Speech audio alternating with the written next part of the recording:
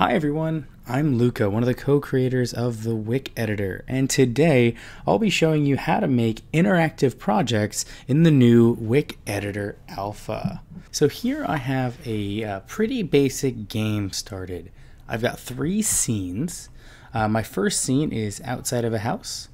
My second scene is inside that house, and my third scene is kind of a close-up of a little mouse that's hiding in the corner.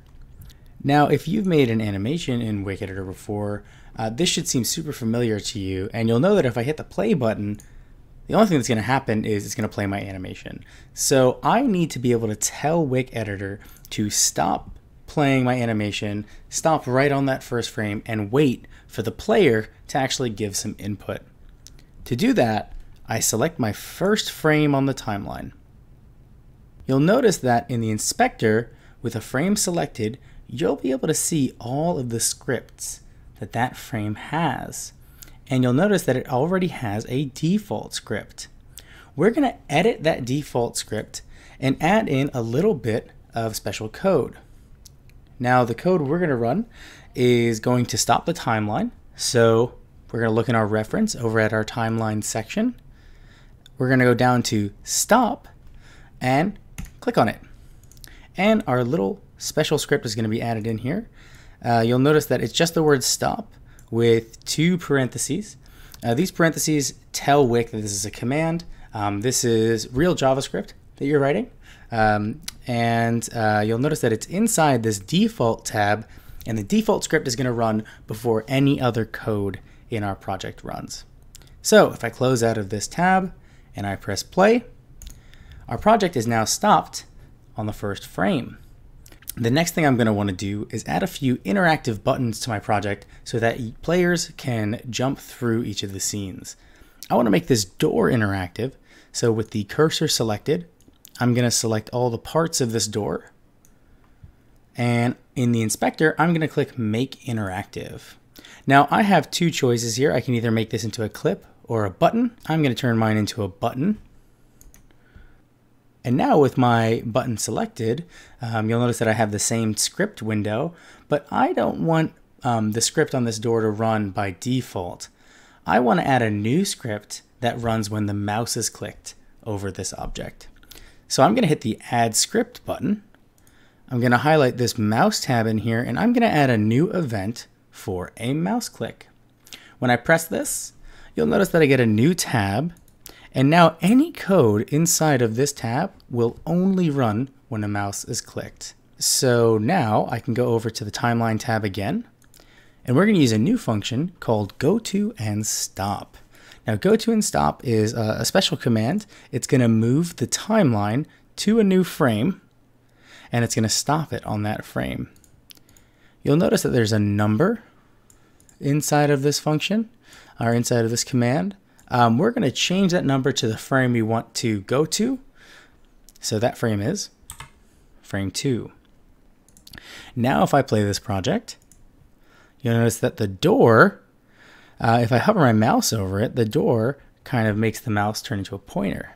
And if I click it, we can jump to the second frame.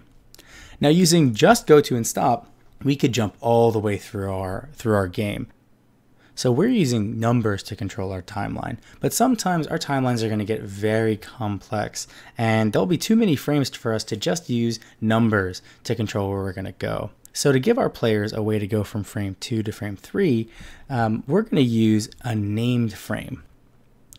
So I'm actually going to name frame 3 mouse. So with this frame named mouse, I'm going to go over to frame 2. I'm going to select the parts of this frame that I want to turn into a button. I'm going to make it interactive, convert it to a button. And so using the same mouse click script that we had before, I'm going to add in a timeline function. I'm going to add in goTo and stop. But instead of a number, I'm going to add in the name mouse. And this is going to jump us, instead of to a numbered frame, it's going to jump us to a named frame called mouse.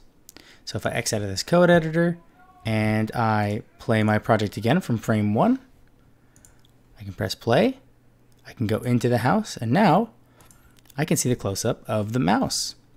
So those are the basics of the tab code editor, the multi-tab code editor.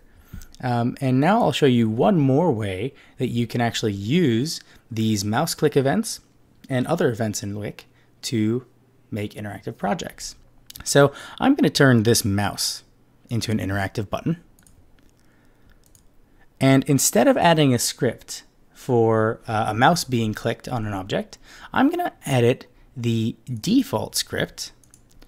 So down here in the bottom of the reference, we have an event section. And all of the events that can be tabs are also in here. Now, if I click on mouse click, things look a little bit different. Here, I've got a function called onEvent, and it's going to be triggered by a mouse click. And anything I write in here will be triggered exactly the same way that the mouse click tabs work. So whenever a mouse is clicked over this object, this code will run. And the code I want to add in here is the same as what we've added before. I'm going to add go to and stop. I'm going to leave this as go to and stop 1 because I want it to wrap around back to the beginning. And now if we play our project, you'll notice that I press play. I can go to frame 1, frame 2, and frame 3. And that's it. Those are the basics of scripting in the Wick Editor. Let me know what you thought about it in the comments down below, and let me know on our forum what tutorials you'd like to see next. Thanks for watching. We can't wait to see what you make.